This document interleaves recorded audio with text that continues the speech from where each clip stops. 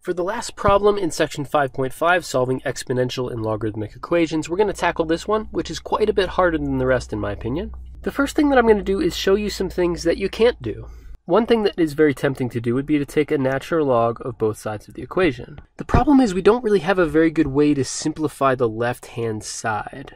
To simplify this left-hand side here, we don't have any rules about things that are subtracted or added inside of logarithms. So this is not equal to the natural log of e to the x minus the natural log of 4. That is not a true statement. And because that's not a true statement, this whole idea of taking the natural log of both sides of this equation really isn't going to work out very well. We could try to use a little bit of algebraic manipulation to move some terms around a little bit, but we're always going to run into the same problem, where we have two terms either added or subtracted inside of a logarithm, and we don't have any way to simplify that very well. So I'm just going to put a big X over this and say that technique, though it would make sense to try it out, doesn't actually work.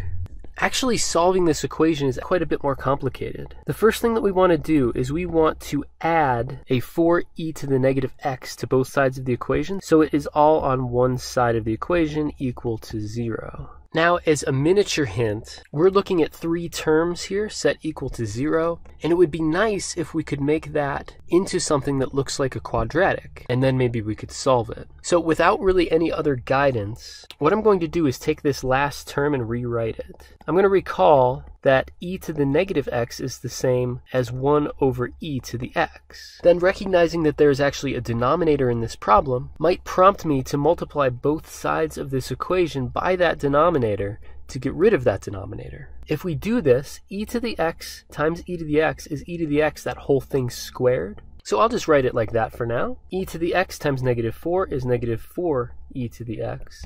And on this last term, e to the x cancel in the numerator and the denominator, and we're left with a 4. On the right, 0 times anything is 0.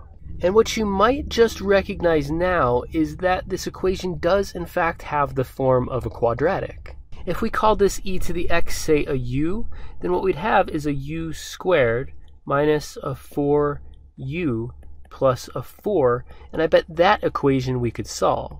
And this does in fact factor into a u minus 2 and a u minus 2 on the left. So we get one solution, and it's u equals 2. Of course, we just solved this equation for u, but we don't care about that variable. We want x. Given u equals 2, how can we actually solve for x? Well, what we can do is we can substitute back in what u was down here. U was just e to the x. So we have e to the x equals 2, and that is the last equation we need to solve to get our final answer. To solve this equation, we're going to do a natural log of both sides. The reason we do a natural log of both sides is because that is a log base e, so this natural log and this e are going to cancel each other out, just leaving us with an x, and our final answer is going to be x equals the natural log of 2. Let's plug that in and see what we get.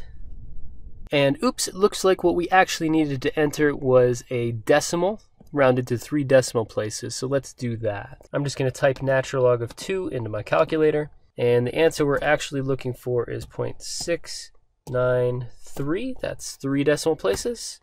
Alright, good job. So that's going to do it for 5.5. I hope this helps you out.